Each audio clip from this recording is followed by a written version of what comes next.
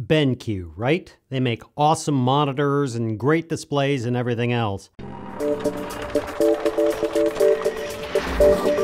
So imagine my surprise when I got sent something to review from BenQ that's not a monitor and something not in a million years would I think was awesome, nor would I use.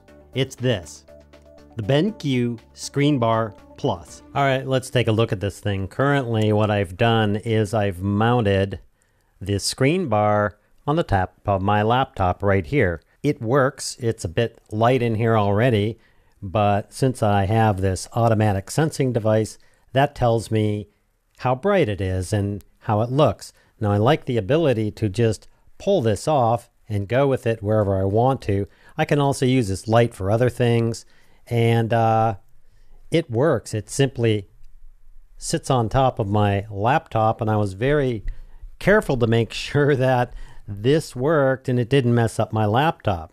Now, I can certainly adjust the light by simply holding this, and I can adjust where the light flows and where it hits. What I do like is I can adjust it here-ish, maybe a little more, and it's not really spilling over on my laptop. I'll show you again how to control this, but just a quick run through. I can have it detect the ambient light. I can simply increase or decrease the brightness of this thing.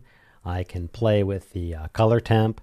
We're running it down in the yellow range. Now we're running it back up into the high blue range, or I can just press it like that and have it determine the color balance and the brightness using this little guy. Let's go take a look at this thing and I'll show you how this works while I'm using it and the effect that it creates while I do things like turning off the lights. Now, just so you have some idea, this is what comes with the BenQ light. It's the bar, it's the cord, and the mount. Now, this is a 17-inch laptop, so you can get some sort of idea.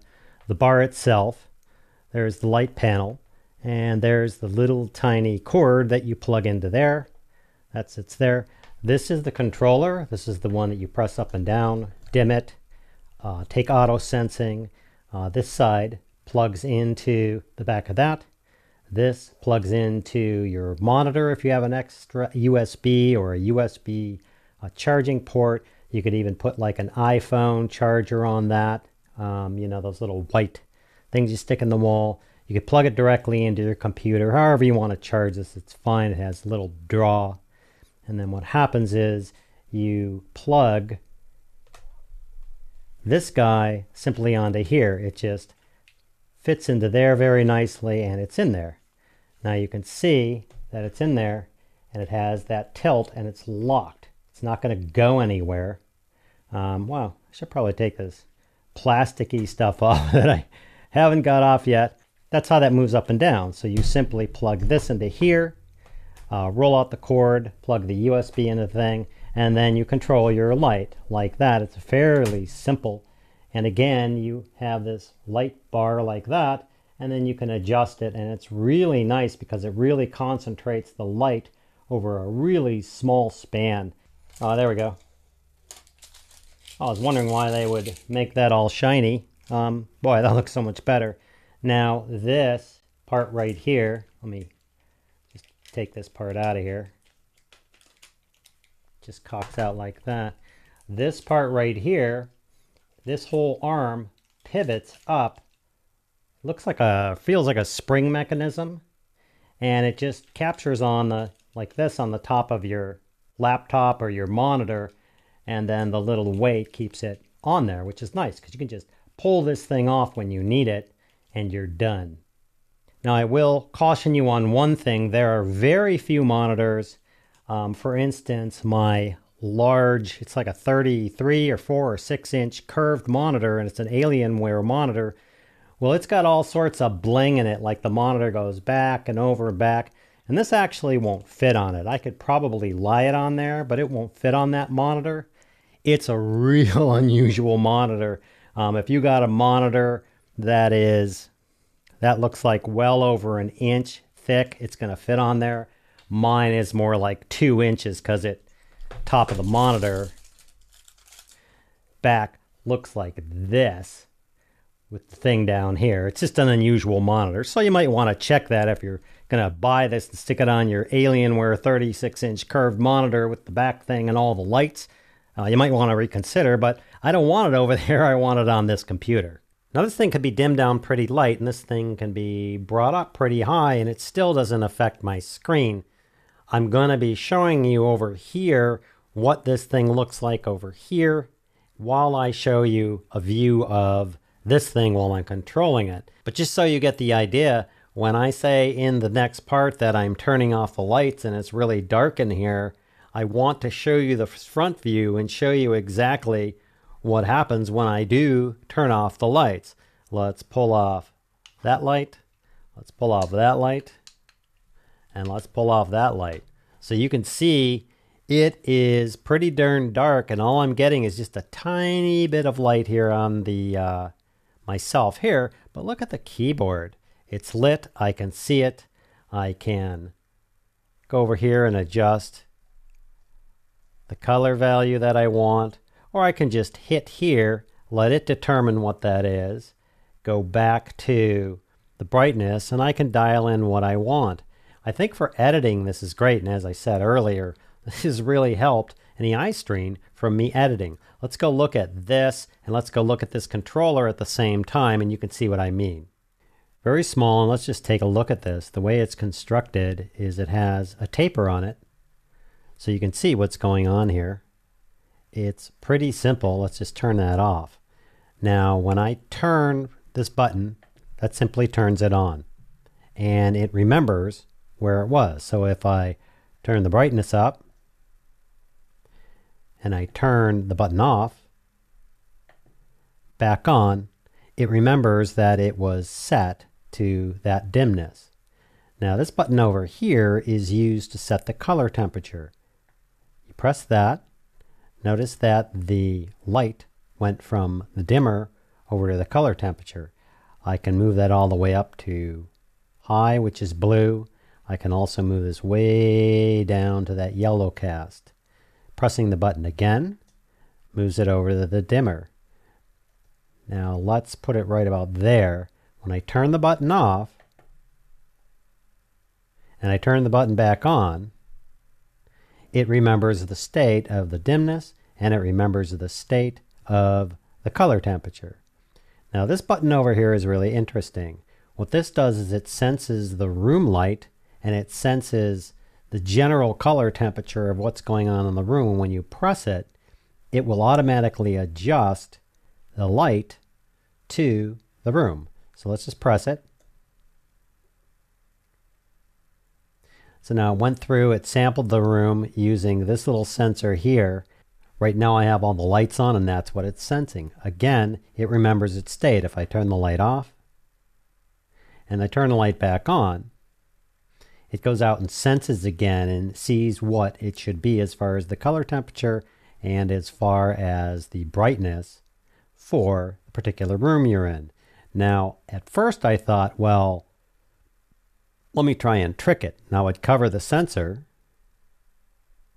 and nothing would happen, and I'd be like, well, that's weird. And then, of course, this totally made sense to me. I mean, if this was constantly sensing things and the lights were going on and off or something was changing, the light would be changing all the time. So this is actually brilliant the way they've done it.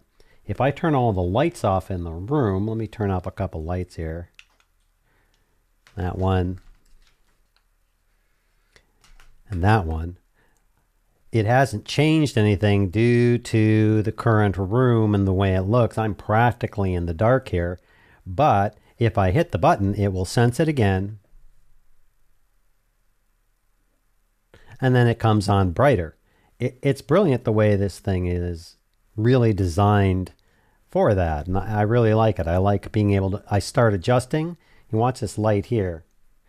Once I start adjusting, the light over here, which is on, there it goes. So now you're in full control of this thing. You can dim it to whatever you want. Again, you can go over here, press this button, set your color temperature, or you can just press the button again and let it do its thing. I kind of like that. The way I have it hooked up is I have this hooked up to the light on the one end, And then I have the other end actually hooked into my second monitor. So when I start my computer, this thing comes on when I start my computer. Now I could definitely take this with me, for instance, on an airplane and just slap it onto my laptop over here, or even on the side of the chair. And the nice thing about that is when I'm sitting there on a plane, and instead of using those overhead lights that they have up top, I can just use this thing.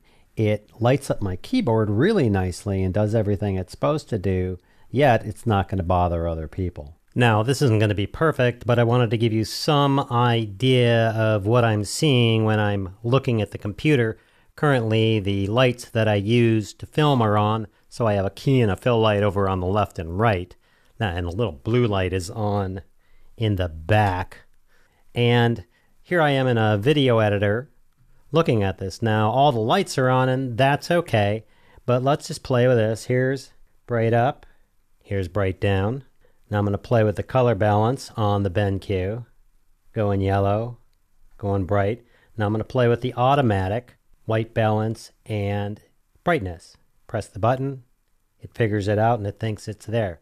Now let's turn off the lights in here and see what that looks like and see what this does. Okay, now as I've shown you, I am almost pretty much completely in the dark. As you can see behind there, all you see is a few buttons and things from my A10 Mini Pro. Now again, I can automatically adjust the white balance, high, yellow. I can also switch back to the brightness, up that, or lower it, or I can let it use what it thinks is the best.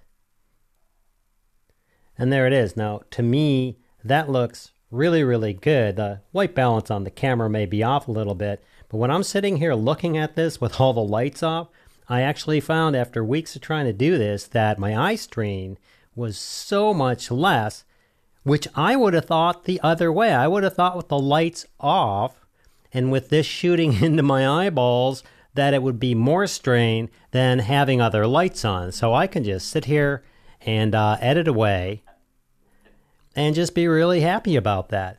So there you go. Like I said, I never thought in a million years that I would ever buy one of these, look at one of these, or review these, but the thing is awesome. As I've shown, you can do a whole lot with it. It really helps me out when I'm editing and in other ways too, given its caveats. For just around $100, now that I know and have the thing, I would actually go buy the thing. Links are in the description below this video, and don't forget, free assets, sound effects, courses like my live streaming course are over at Basic Filmmaker University. Go get them now. I hope that helps. Thanks for watching, and we'll see you next time. In this video, I want to cover the BenQ ScreenPlus thing that